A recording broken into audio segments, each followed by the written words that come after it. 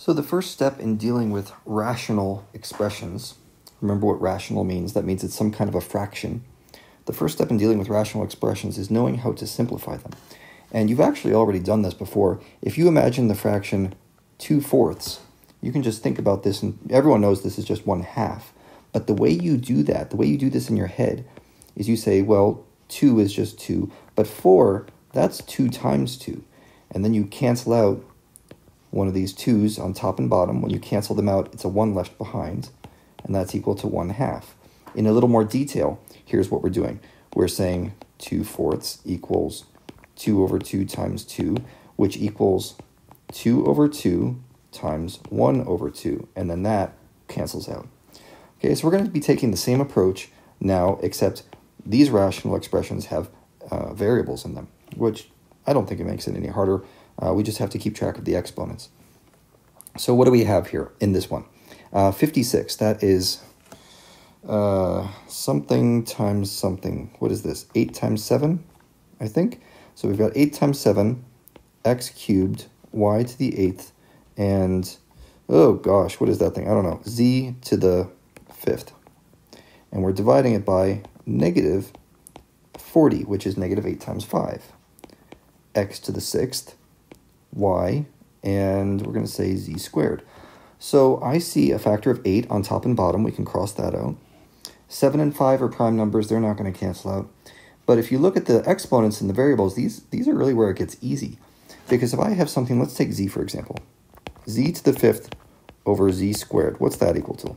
Well, it's z divided by zz. And there's a pair, and there's a pair. So all that's left is z to the cubed power, or z to the 3rd power. Or in other words, you just subtract the exponents and you're good. So this x cubed cancels out, and that one is left with a 3. This y cancels out, and that one is left with a 7. And this z squared cancels out, and it leaves behind a 3. So what we have here is 7, no x's, there's a y to the 7th power, and a z cubed, all divided by negative 5. Let's see, we've got an x, and that's it. So this would be your answer. If you want to write that in terms of negative 7 over 5, that's fine. I don't think it matters too much. Now, when you have factored terms, some people actually like these a little better. They get easier. So 30 over 18, well, let's just think about that for a moment. 30 over 18 equals 6 times 5 over 6 times 3. The 6's cancel out. So we've got 5 over 3. Okay, that's the numeric part of this. And then if you look at these binomials, these are going to cancel out the exact same way that x's and y's canceled out in that last example. So I've got one of them down here and 2 of them up there. That leaves 1 behind on top. So there's my x minus 7, or phi minus 7, if you prefer. Let's get a phi in there. And then I've got a phi minus 4 and a phi minus 2.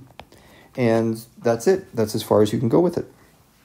This next one over here, 30 over 24 turns into, I think that's 5 over 4. And this phi minus 7 cancels out with that phi minus 7.